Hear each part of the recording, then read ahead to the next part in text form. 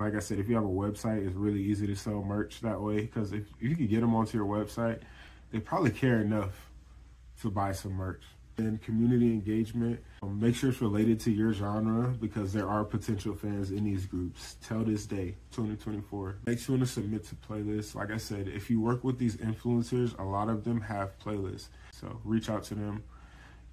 Press releases are really good. I would say be careful with this though, because there are a lot of people that scam you if you're, not really knowing what you're looking for.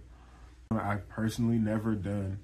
But if you use platforms like Kickstarter or Patreon or GoFundMe even, you can fund a lot of your music projects, straight off fan, contributions. It's beautiful, but I've never been able to do it. We see it every day. Think Creativity or No Jumper back in the day. Create a YouTube channel like this one. You could share your music videos. You could share the music by itself with lyric videos. You could do vlogs and tutorials. Utilize QR codes. I do this one personally.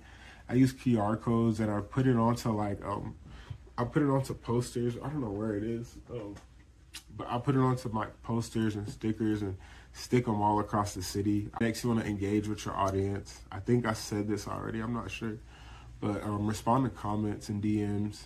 Create polls. And if you combine several of these strategies to create one big comprehensive strategy, it will be effective. I guarantee it. I guarantee you will get fans this year if you combine at least 2 or 3 of these things I'm saying. Shoot, do all 20. What I really want to talk about is my book, The 48 Laws of Music Marketing. If you found any value in this video, I got all of the information from that book. So I highly recommend you go in the description, click the link, The 48 Laws of Music Marketing. It's a great book.